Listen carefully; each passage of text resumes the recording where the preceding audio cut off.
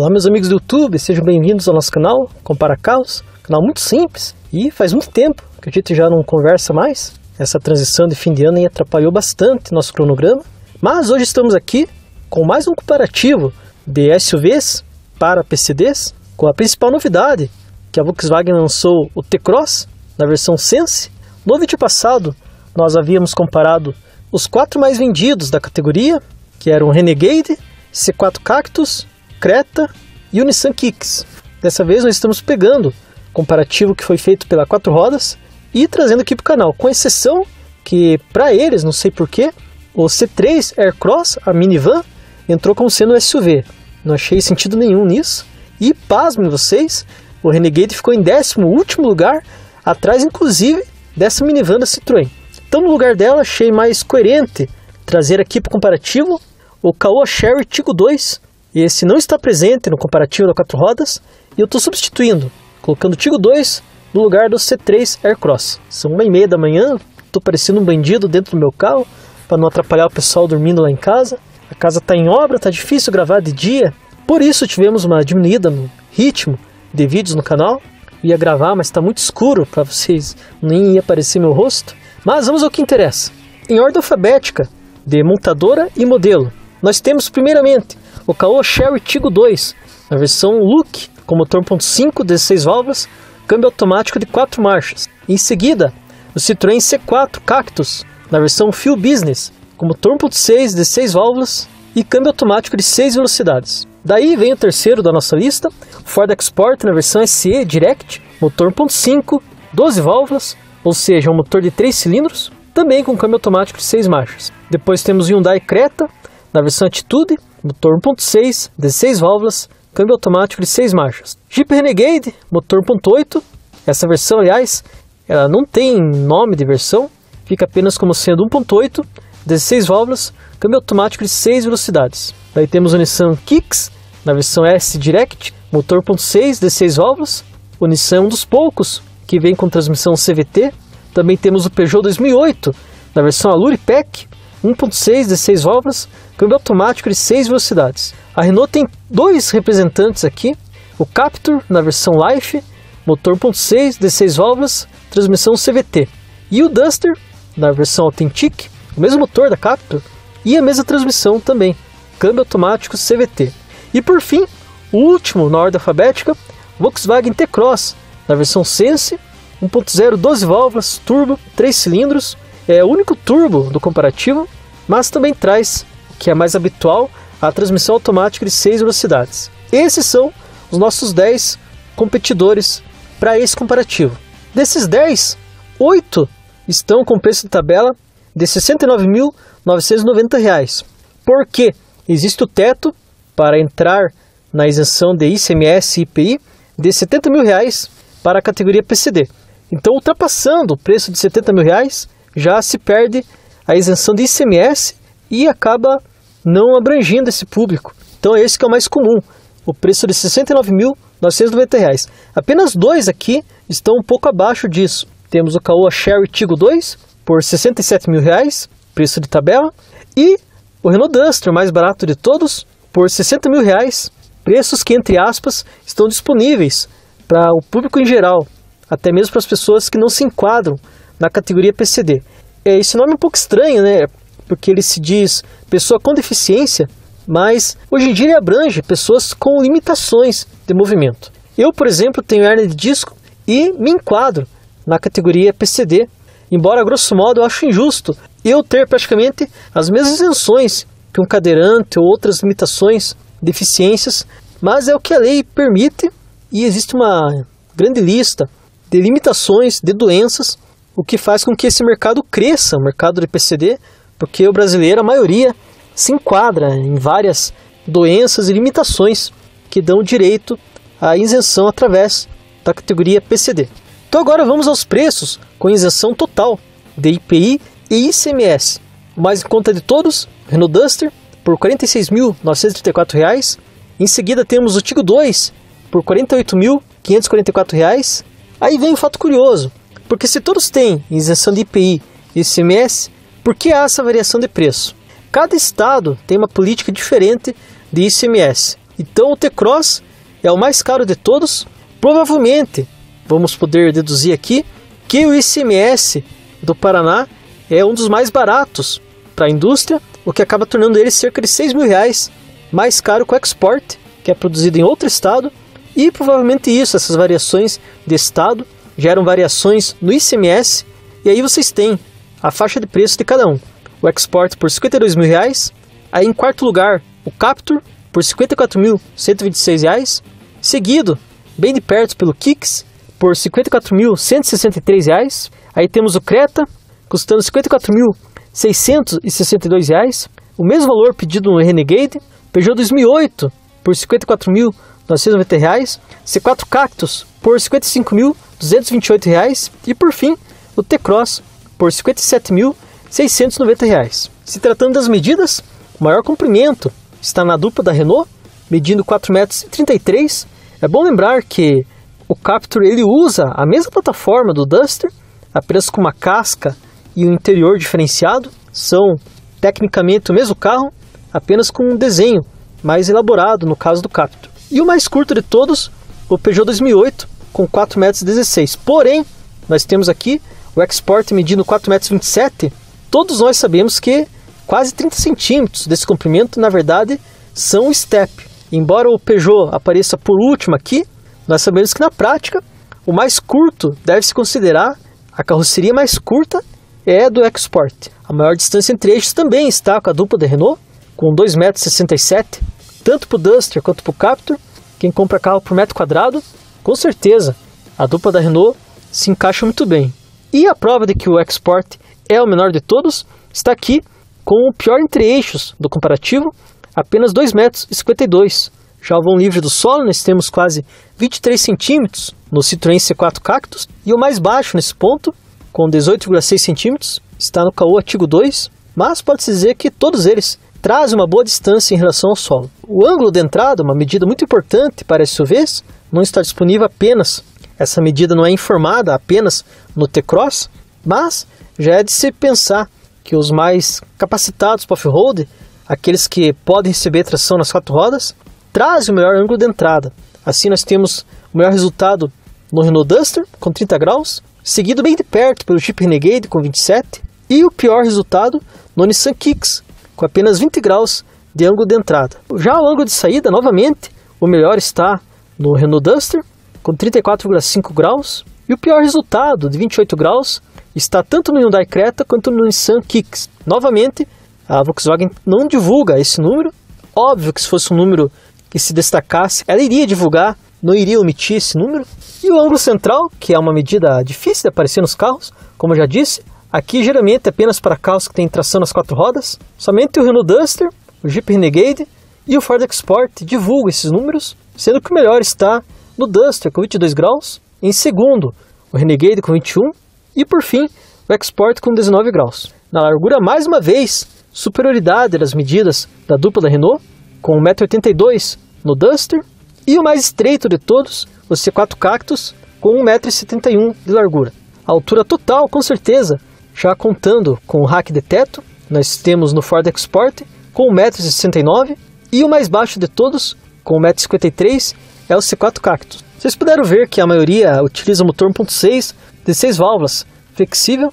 O que entrega mais potência é o Jeep Renegade com 139 cavalos aos 5.750 giros, seguido bem de perto pelo 137 do Ford Export. E o mais fraco do comparativo é o Nissan Kicks, com seus 114 cavalos de potência. Assim, a melhor relação custo-potência está no Export. Nele, a Ford cobra cerca de R$380 por cada cavalo. E o pior está no Kicks. A Nissan cobra cerca de R$480 em cada cavalo do seu SUV. Já o seguro simulado mais barato é do Renault Duster, por R$1.691. E o mais caro de todos ficou com o Volkswagen T-Cross, por R$2.280. A potência específica, claro que o motor turbinado venceria todos os outros aspirados aqui. O T-Cross chega em primeiro lugar com 128,1 cavalos por litro. Porém, o brilho está no motor da linha Dragon, da Ford no Export. Motor muito moderno, com 3 cilindros, 1.5 que rende muito. São quase 92 cavalos por litro, que mostra a eficiência desse motor, o que é bem diferente do Nissan Kicks, que trouxe o pior resultado aqui com apenas 71,3 cavalos por litro. O T-Cross também apresenta o melhor torque. O Volkswagen oferece 20,4 kg aos 2.000 giros, graças ao turbo. Ele tem uma faixa de torque muito baixa, o que leva a entender que na cidade ele vai ser o mais esperto dos 10 aqui. E na outra ponta, o pior resultado está nos 14,9 kg de torque do Tiggo 2. Vocês já puderam perceber que o Nissan Kicks é muito fraco na parte de motorização, tem pouca cavalaria, pouco torque, já trouxe a pior relação custo-potência do comparativo, porém ele equilibra, ele torna, entre aspas, menos pior a situação dele, através de ser o mais leve do comparativo, pesando 1.129 kg, apenas 1.129 kg. Do outro lado, o mais pesado, o Jeep Renegade, com 1.448 kg, já é obeso até mesmo para essa categoria. O Jeep, mesmo sendo menor que o Creta e o Captur, acaba sendo mais pesado que esses dois. Assim, a melhor relação peso-potência está com o Ford Ecosport, com apenas 9,2 kg por cavalo, um excelente número, um índice quase desportivo. E o pior resultado está no Tiggo 2. Nesse Chery, cada cavalo tem que empurrar 11 kg.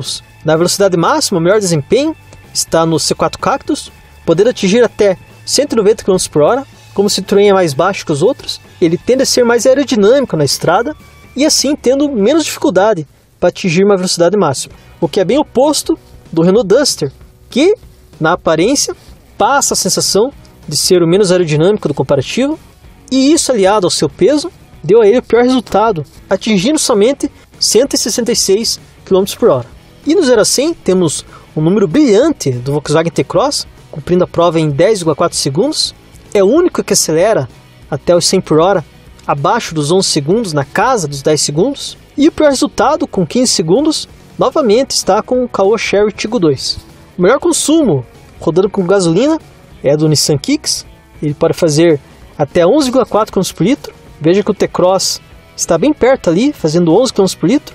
E no outro posto, nós temos Creta, Tiggo 2 e Renegade, com a pior média de 10 km por litro. Não é novidade para ninguém, se a pessoa quer um carro econômico, o SUV não é o mais indicado. Mas nessa categoria, a maioria já sabe que o Renegade tem esse ponto fraco da parte de economia de combustível, não é o mais indicado para quem tem o foco na parte de consumo. Na estrada, o resultado é o mesmo, o Kicks em primeiro lugar com 13,7, seguido bem de perto pelo T-Cross com 13,5. Nota que o Volkswagen tem a melhor aceleração e ao mesmo tempo traz um dos melhores consumos do comparativo, enquanto o Nissan Kicks é econômico, porém tem um desempenho apenas mediano. E na outra ponta, o pior consumo rodando na estrada, mesmo utilizando um câmbio CVT, está no Renault Duster, com 10,8 km por litro. O maior tanque de combustível é do Jeep Renegade, com 60 litros, e o melhor de todos é o do Kicks, com 41 litros. Acaba sendo um ponto fraco da Nissan, oferecer um SUV de um porte avantajado como o do Kicks, com um tanque de combustível tão pequeno como esse. E assim, não pelo fato de ser econômico, mas sim pelo fato de ter um grande tanque de combustível, a maior autonomia prevista está no Renegade. O Jeep com tanque pode atingir até 720 km, e na outra ponta, o pior de todos, é o Renault Duster, com apenas 540 km de autonomia prevista. Se por um lado o Duster traz vários pontos fracos, seu maior mérito está no porta-malas, são 475 litros de capacidade, o maior do comparativo. Até mesmo o irmão dele, o Captur, ficou em segundo lugar com 437 litros. E na outra ponta, os mais apertados, os que oferecem o menor porta-malas, são o Citroën C4 Cactus e o Jeep Renegade. Os dois comportam somente 320 litros, é uma capacidade muito pequena, menor que muito hatch compacto por aí. A garantia, a maioria oferece apenas 3 anos, o que é praxe no mercado ainda, mas fica aqui nosso elogio, tanto para Caoa, Chery, quanto para Hyundai. Essas duas marcas oferecem 5 anos de garantia, no Tiggo 2 e no Creta. As revisões previstas até 60 mil km, mais em conta no Volkswagen T-Cross, um valor muito bom, um número brilhante aqui de R$ 2.130. Veja que todos os outros estão na faixa dos 3 mil, enquanto o Volkswagen se aproxima da faixa dos R$ 2.000. E no outro extremo, o mais caro de todos, mais que o dobro que o Volkswagen, nós temos o Peugeot 2008, cobrando R$ 4.615. Vocês viram no começo do comparativo que mesmo com as isenções, o T-Cross era o mais caro por 57 mil, mas vejo aqui que até os 60 mil km ele acabaria diluindo esse valor, pelo menos se comparado ao Peugeot 2008, o que se paga mais no começo pelo TCross acaba compensando na parte de revisões. No mês de dezembro de 2019, a Volkswagen teve um bom índice com o TCross, ele deu um salto e se tornou o mais vendido dessa categoria. Eu não consegui encontrar os números apenas das versões PCDs, então nós temos aqui o número geral de vendas, mas sabemos que essa versão de entrada do TCross será o carro-chefe, por assim dizer. Até aqui, a Volkswagen tem tido dificuldade, porque o TCross só está vendendo bem nas versões topo de linha. As versões de entrada intermediária, elas não compensam, ou pelo menos o consumidor não está achando interesse nelas. Mas em dezembro, a Volkswagen emplacou 6.631 unidades do TCross, um excelente número, praticamente empatado com o Creta, que vendeu apenas 6 unidades a menos que o TCross. No outro extremo, temos o número de 620 unidades do Tiggo 2, que para mim é um número bom, já que a rede de concessionárias da Caoa Chery ainda é muito pequena. Para eles venderem essa quantidade, tem que ser um esforço muito grande da rede. O que me preocupa é o número do Peugeot 2008, com apenas 771 unidades vendidas. Veja que a Peugeot tem uma rede muito maior que a da Caoa e está vendendo praticamente a mesma coisa que o Tiggo 2. E aqui está o número de concessionárias, maior da Volkswagen, com 540 lojas espalhadas no Brasil, e a menor de todas, da Caoa Chery, com 64. A marca prometeu expandir. Na minha cidade já tem concessionária da Caoa Chery, o que mostra que realmente eles estão expandindo a rede, ao passo que Citroën e Peugeot têm 95 lojas. E aqui que está o que eu falei para vocês, a Chery, mesmo tendo menos concessionárias que a Peugeot, conseguiu vender praticamente o mesmo número de Tiggo 2 se comparado ao 2008. E por fim nós temos nosso índice de vendas por concessionárias, baseado no mês de dezembro. Cada loja do Brasil de cada marca, a que teve o melhor ritmo de vendas foi a Nissan, conseguiu emplacar, cada loja conseguiu vender 37 modelos Kicks. Aí temos a Hyundai com um ótimo ritmo também, 31 Cretas em cada loja. A Jeep vendeu 30, ou seja, por dia em cada uma dessas lojas se vende um carro, o que é um ótimo ritmo de vendas. No outro extremo temos o Captur, mas não dá para dizer que ele apresentou um número ruim, porque ele tem uma concorrência interna com o Duster, que para a Renault é bom. Se nós somarmos os dois, temos uma média ali de 17 SUVs vendidos em cada loja por mês. E aqui vocês podem ver que o Tiggo 2 tem um ritmo de venda em cada concessionária igual do da Ecosport na Ford. Em tese, se a Caoa expandir rapidamente o seu número de concessionários, o Tiggo 2 poderá ter um ritmo de vendas semelhante ao do Ford Ecosport. E como eu disse, o Peugeot 2008 é o que preocupa, ele não tem concorrência interna, já que o Peugeot 3008 custa muito mais do que ele. O C4 Cactus, que divide a plataforma com ele, tem uma média de 18 carros vendidos por concessionária, o que mostra que realmente o Peugeot, não sabemos o que está acontecendo com ele, mas se encontra uma situação que causa estranheza, esse ritmo baixo de vendas na Peugeot. Bem pessoal, agora nós vamos ao momento que vocês mais se interessam no vídeo, que é a nossa lista de equipamentos de série. Nós temos agora 14 itens que estão presentes em qualquer um desses 10 SUVs. Você vai encontrar esses 10 itens, esses 14 itens que nós vamos elencar agora. Peço novamente para que você curta, compartilhe, se inscreva aqui no canal. Já fazem 2 semanas que eu estou trabalhando para finalizar esse vídeo. Eu estou na madrugada de quinta-feira, quero ver se lanço ele sábado cedo. Mas enfim, os 10 do comparativo, todos eles vêm com freios ABS, airbags frontais, limpador, lavador e desembaçador do vidro traseiro, travamento central das portas. Temos o fixo para cadeira infantil, ar-condicionado, ar quente, ajuste do volante em altura, controle elétrico dos 4 vidros, banco do motorista com ajuste de altura, banco traseiro rebatível, luz no porta-malas, conta-giros e direção com assistência. A maioria deles vem com direção com assistência elétrica. Ela está presente no C4 Cactus, no Ecosport, no Creta, no Renegade, no Kicks, no 2008 e também no TCross. Todos esses vêm com direção com assistência elétrica. Aí a dupla da Renault traz uma concepção um pouco mais defasada, que é a eletrohidráulica, tanto no Captur quanto no Duster. E só o Tiggo 2 tem a mais antiquada de todos, que é a direção com assistência hidráulica, que é aquele sistema que rouba a força do motor, faz o carro consumir mais, e também, em questão de esforço do volante para manobras, é bem inferior.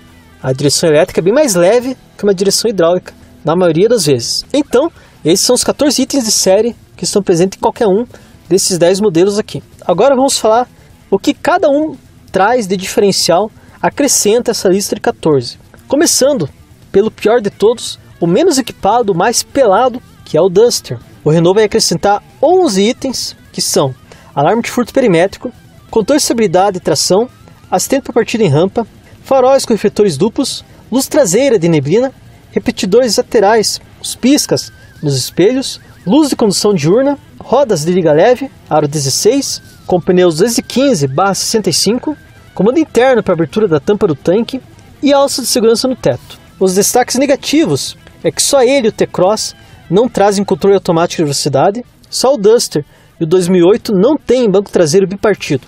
E os destaques negativos do Renault Duster, só ele não traz cintos de 3 pontos nem encosto-cabeça para todos os ocupantes. É bastante estranho saber que as marcas estão correndo atrás, que no último momento elas vão equipar os carros com isso, que mostra o quanto a marca está despreocupada com a segurança de quem compra um carro desses. Continuando, só o Duster não tem ajuste elétrico dos retrovisores, não traz computador de bordo e só ele não traz também volante multifuncional.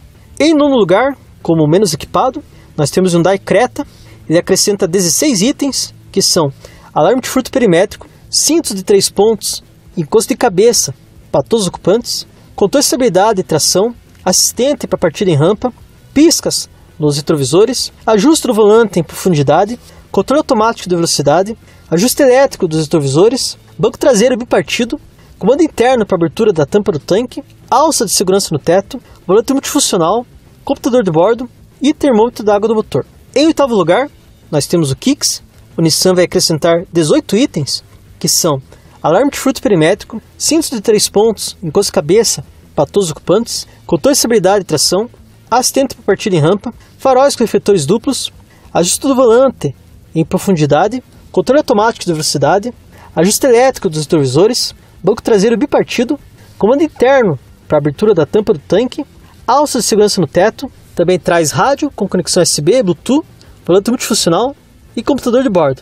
Esse rádio é do tipo simples, não é touchscreen, não é multifuncional. E o destaque negativo, que só o Kicks e o Ecosport não trazem os piscas nos espelhos retrovisores, repetidores laterais das luzes de direção. E falando nele, nós temos o Ford Export, que acrescenta 22 itens. O Export já vem de série com alarme de furto perimétrico, cintos de 3 pontos, encosto-cabeça para todos os ocupantes, controle de estabilidade e tração, assistente para partida em rampa, faróis com refletores duplos, ajuste do volante em profundidade, controle automático de velocidade, limitador de velocidade, ajuste elétrico dos retrovisores, banco traseiro bipartido, comando interno para abertura da tampa do tanque, sistema start-stop, rádio com conexão USB, Bluetooth, espelhamento da tela do celular, volante multifuncional, computador de bordo, termômetro da água do motor e indicador de temperatura externa. Como já foi dito, o destaque negativo, que só ele e o Nissan Kicks não trazem os repetidores laterais das luzes de direção. Em sexto lugar, nós temos o 2008. O Peugeot vai acrescentar 23 itens. Ele vem de série com porta-luvas climatizado.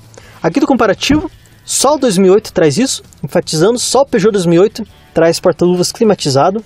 2008 e o Volkswagen T-Cross trazem alarme de furto volumétrico. O 2008 também vem de série com airbags laterais, alarme de furto perimétrico, cintos de 3 pontos, encosto-cabeça para todos os ocupantes, faróis com refletores duplos, faróis de neblina, luz traseira de neblina, piscas nos retrovisores, luz de condução diurna, ajuste do volante em profundidade, controle automático de velocidade, limitador de velocidade, ajuste elétrico dos retrovisores, alça de segurança no teto, rádio com conexão USB, Bluetooth, volante multifuncional, computador de bordo, termômetro da água do motor e indicador de temperatura externa.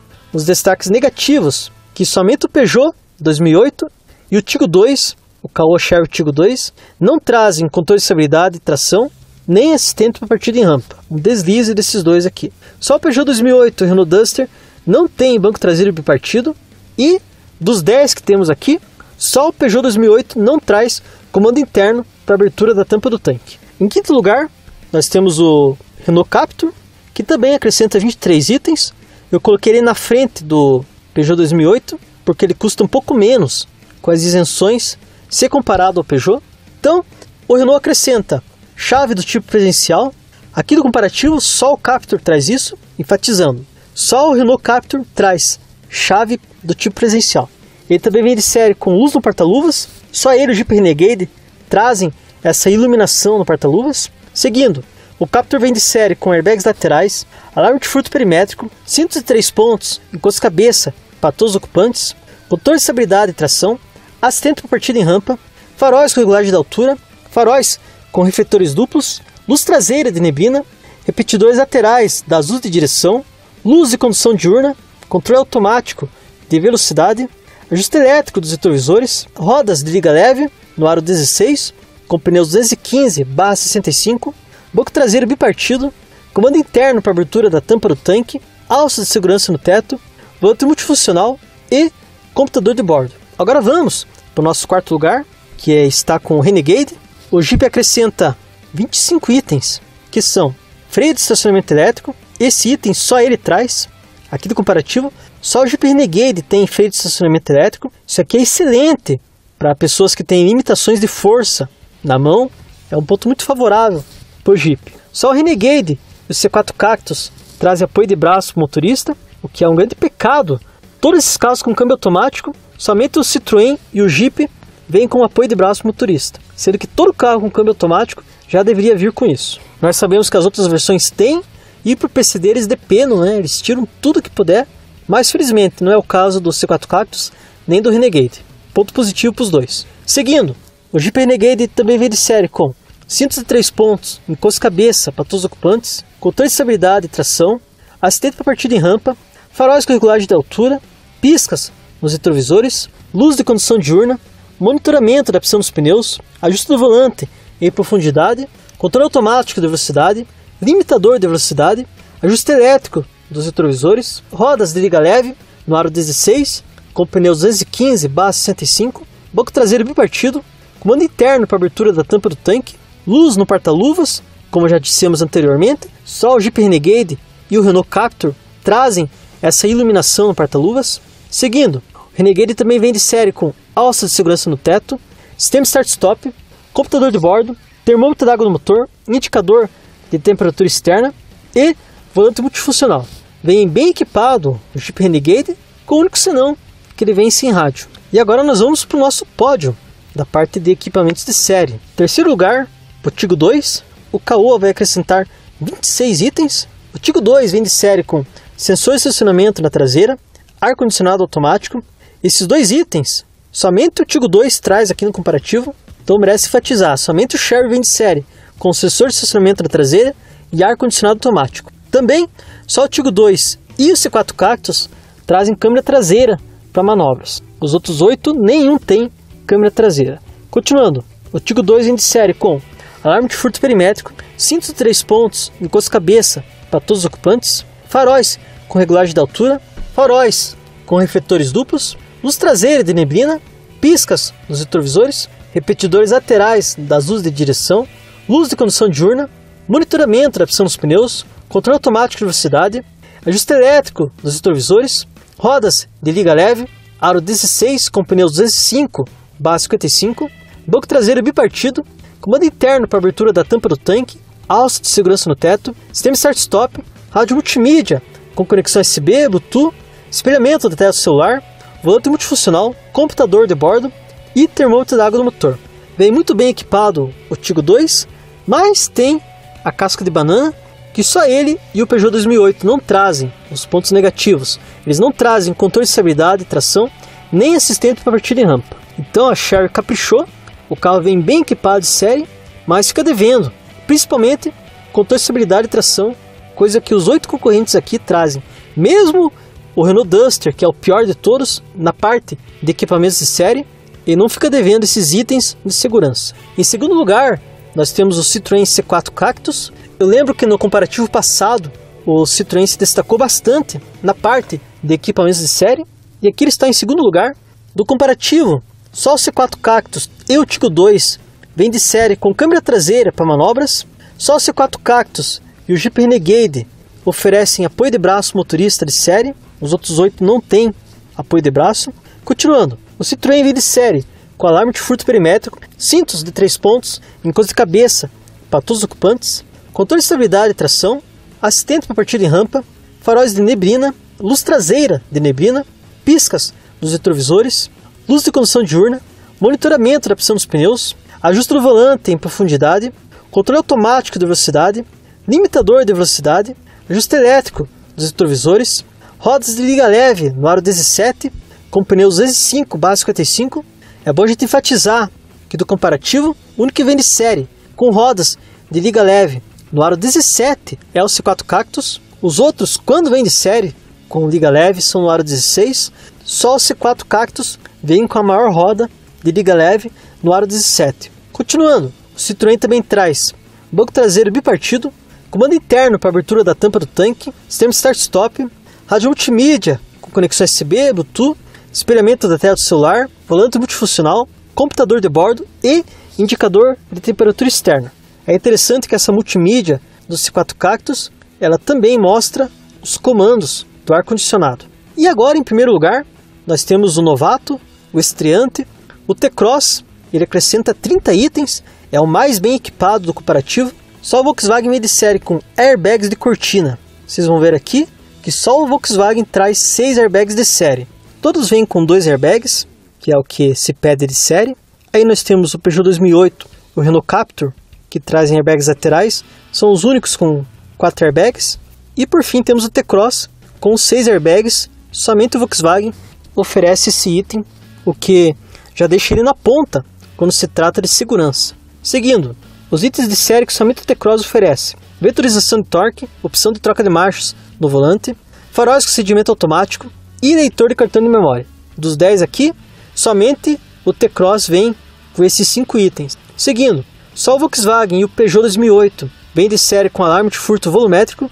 O T-Cross também vem com airbags laterais, alarme de furto perimétrico, cinto de 3 pontos, encosto de cabeça para todos os ocupantes, controle de estabilidade e tração, assistente para partida em rampa, faróis com refletores duplos, faróis de neblina, piscas nos retrovisores, luz de condução diurna, ajuste do volante em profundidade, ajuste elétrico dos retrovisores, rodas de liga leve no aro 16, com pneus 5/60, banco traseiro bipartido, comando interno para abertura da tampa do tanque, rádio multimídia com conexão USB, Bluetooth, espelhamento da tela do celular, volante multifuncional, computador de bordo, termômetro de água no motor e indicador de temperatura externa.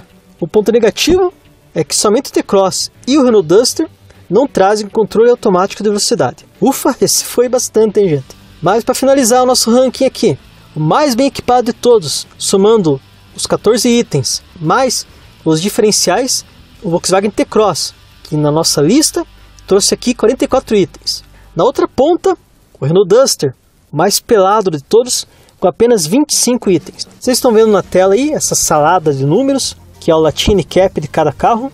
Eu não vou falar sobre cada um, senão o vídeo vai ficar infinito. Mas se você quiser dar pausa aí, vai poder analisar número por número para entender esse próximo gráfico, que se trata dos pontos do Latine Cap.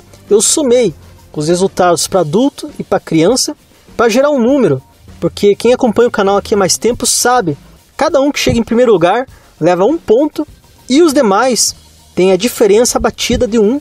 Isso nós vamos poder explicar melhor daqui a pouco, que a gente vai estar encerrando o comparativo.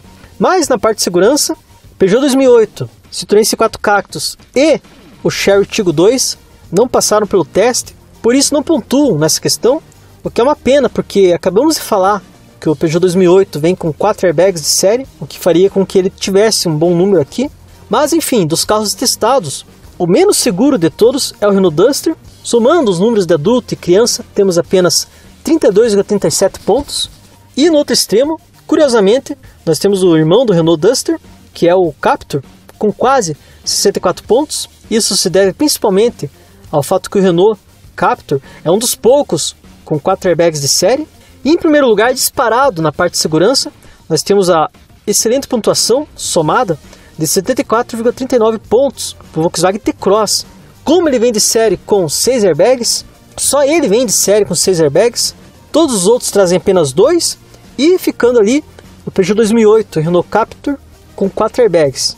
Na parte de segurança não há como negar, o Volkswagen é o melhor do comparativo. Se você busca um SUV focado na parte de segurança, a escolha com certeza vai recair no Volkswagen T-Cross. É muito bom que cada vez mais carros estão aderindo aos 6 airbags, como foi o caso do Onix Sedan. As marcas estão percebendo que o consumidor agora é um consumidor diferente, ele se preocupa sim com a proteção em caso de acidentes. E por fim, nós temos a nossa média de custo por equipamento. Eu pego cada um daqueles itens que vocês viram lá atrás, por exemplo, o TCross chegou em primeiro lugar com 44, nós pegamos o preço, dividimos pelo número de itens de série e aí temos o resultado de quanto custa em média cada item de série em cada carro. Em primeiro lugar ficou com o Caoa Chery Tiggo 2, onde cada um dos itens custa cerca de R$ 1.214. E no outro extremo nós temos o Duster, custando quase R$ 1.900 por item. E aqui nós estamos finalizando o nosso comparativo, essa salada de número que vocês estão vendo aí. Quem está mais tempo no canal aqui já sabe como funciona. Vamos começar pelo preço, só para dar exemplo, não vamos falar tudo aqui. Mas o melhor preço foi do Renault Duster, ele levou 1 ponto. E aí, cada um dos concorrentes teve a diferença batida. Por exemplo, o Captur, o irmão do Duster, teve uma diferença de 0,15. Então pegamos 1 ponto, diminuímos 0,15 e o Captur levou 0,85 pontos. E aí nós temos nosso resultado final. Em 10º lugar, Peugeot 2008, com 14,96 pontos. Em 9º lugar, o Renault Duster pontuou 15,20. Em 8º, o C4 Cactus atingiu 15,49 pontos. Em 7º, o Tiggo 2 com 15,66 pontos. Tanto o Caoa quanto o Citroën e o Peugeot foram prejudicados por levarem nota 0 na parte de pontuação do Authentique. E agora nós temos o ranking que segue com aqueles que pontuaram no teste de colisão. Esse resultado final aponta para os melhores custo-benefício que nós temos aqui do comparativo.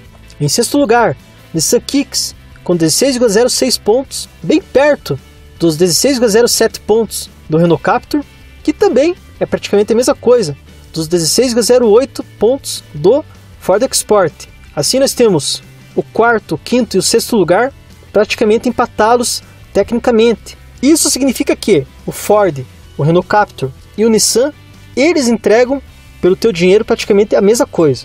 Terceiro lugar geral, nós tivemos o Hyundai Creta, ele pontuou 16,19 pontos. Em segundo lugar, o Jeep Renegade com 16,29 pontos. E o primeiro lugar, o único que ultrapassou 17, chegou até 18 pontos, Volkswagen TCross com 18,11 pontos. Volkswagen muitas vezes e não apareceu em primeiro, mas figurou bastante vezes em segundo lugar. Ele trouxe a maior potência específica, o maior torque, a melhor aceleração de 0 a 100, as revisões mais baratas e de quebra, maior número de equipamentos aliado à maior segurança, ao melhor resultado do Authentique. Desses 10 aqui, o melhor custo-benefício é do Volkswagen T-Cross. O que o comparativo quer dizer? Que as chances do T-Cross são maiores de agradar um público, o que já acontece com o Jeep Renegade e o Hyundai Creta. E também ali, seguindo de perto, o Ford Ecosport. Se você acha injusto o fato do Chery, o Citroën e o Peugeot terem zerado, nós também temos o ranking final, desconsiderando o Authentique, caso você queira apreciar também. Aí nós teríamos Duster em último lugar, nono lugar Peugeot 2008, oitavo lugar Nissan Kicks, sétimo lugar Renault Captur, sexto Ford Ecosport, quinto lugar Jeep Renegade, quarto lugar para o C4 Cactus, terceiro para o Hyundai Creta. Curiosamente, em ambas as situações, o Creta ficou em terceiro lugar. E daí apareceria em segundo lugar o Tiggo 2, o qual também apareceu várias vezes em segundo lugar, o que deu a ele uma pontuação muito forte. Mas em qualquer cenário, o primeiro lugar é do Volkswagen T-Cross. Particularmente, eu prefiro analisar o cenário com o Authentique. Acho que é um desleixo das fábricas hoje em dia não cederem seus carros para o comparativo do Authentique. Ok, pessoal, esse é o resultado final. Já falei demais, são quase 3 da manhã. Eu vou parando por aqui. A 4 Rodas também comparou os 10 melhores sedãs para PCDs. Vocês viram que a gente lançou uma enquete na comunidade.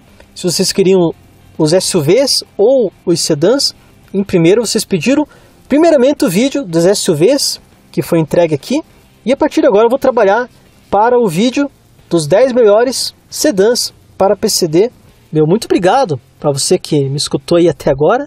Quero agradecer ao canal Blog do Cadeirante, que nos cedeu as imagens para o interior, porque as fábricas não divulgam interior de carro PCD. Agradecer a pessoa do Alessandro, que se deu as imagens. E eu vou ficando por aqui, pessoal. Muito obrigado para você que me ouviu até agora. Espero que esse vídeo realmente te ajude a escolher um desses 10 carros aqui. Cada situação traz um cenário diferente. Embora o Renault Duster tenha sido o pior no comparativo, o fato dele ter o maior porta-malas e também, de quebra, um dos melhores espaços internos no comparativo, isso mostra que não necessariamente ele deva ser um carro descartado. Cada um deles tem um cenário diferente. Por exemplo, o Kicks é extremamente fraco na parte de desempenho, mas oferece melhor consumo. E temos o TCross na ponta, que pode agradar um número maior de clientes, tendo bom desempenho, bom consumo. Ele é bom em quase tudo. O que ele fica devendo, se não, principalmente, é a parte de porta-malas e também o acabamento, que é simplório. Fora isso, há muitos argumentos a favor da venda do T-Cross, o que nos leva a entender que são grandes as chances dele ser o SUV mais vendido do Brasil em 2020. Ok, pessoal? Chega de falar, senão eu vou ficar a noite inteira aqui e não vou parar. Muito obrigado a todos e até a próxima. Hoje eu estou aqui com esse rapaz que não sabe ficar com meia no pé. Põe uma meia, já tira. Hoje o recado aí rapidinho. Eu sou Joyce Machado. Curta, compartilhe, se inscreva no canal e ative o sininho das notificações. Tchau, pessoal!